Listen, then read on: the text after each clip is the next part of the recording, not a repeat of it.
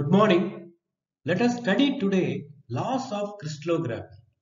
What are the different laws of crystallography? Crystallography is based on three fundamental laws. The first law is law of constancy of interfacial angles. The second law is law of rational indices. The third law is law of constancy of symmetry. Let us study one by one. Let us first study the law of constancy of interfacial angles. This is one let us consider a crystal, hexagonal crystal. This is one face, this is another face, adjacent face. The angle between the two adjacent faces is called interfacial angle of the crystal of a particular substance. Okay. According to this law, for a particular crystalline substance or crystals of particular substance, the interfacial angle is always constant for crystals of the same substance. Depending upon the conditions of crystallization, for example, it can be crystallized slowly at low temperature or it can be crystallized very fast. So depending upon the conditions of crystallization, different shapes and different sizes of the crystals of the same substance are obtained. Depending upon the conditions of crystallization, depending upon the medium of crystallization, the size and shape will vary. For example, this is a hexagonal crystal system of same substance.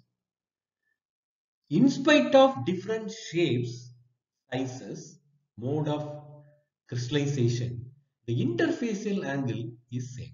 For example, this is if the crystals are microcrystalline. Crystals are microcrystalline.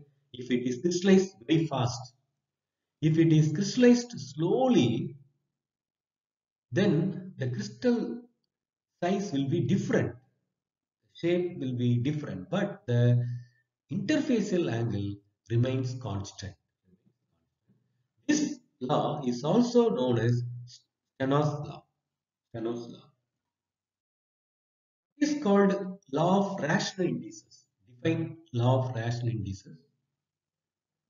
Okay, let us consider a plane. Let us consider a plane in a crystal. Let us consider a plane in a crystal LMN. Okay. The plane LMN makes intercept 2A. This is unit intercept A. Therefore, this plane makes intercept 2A along x-axis. The plane LMN makes intercept 1, 2, 3, 4. 4B. 4B along y-axis. The plane makes intercept along z-axis. That is 1C, 2C, 3C. Okay. The plane intercepts 2A, 4B, 3C along x-axis along the three crystallographic axis x, y, z. Okay. Now this, according to this law, the intercepts of any plane or face of a crystal along the crystallographic axis are either equal to unit intercept. For example, you can have a plane like this, you can draw like this. Okay. So it makes the plane makes unit intercepts along A, B, C. So the intercepts of any plane of a crystal along the crystallographic axis are either equal to unit intercept or some whole number multiples of ABC. Some, for example, 2A, whole number multiple 2A, NA, N prime B, N double prime B. Simple whole number multiples of ABC. The simple whole numbers n, n prime and n double prime are called Weiss indices. For example, LMN plane for NMN plane 2, 2, 4, 3 are called the Weiss indices of this particular. Let us study the third law of constancy of symmetry.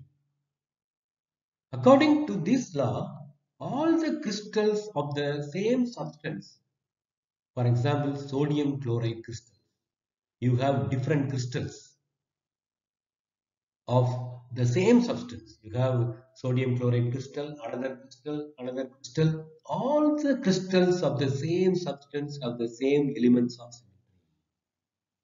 For example, sodium chloride cubic crystal, they have the same elements of 23 elements of symmetry. Okay, that is plane of symmetry, axis of symmetry, center of symmetry. Thank you for watching.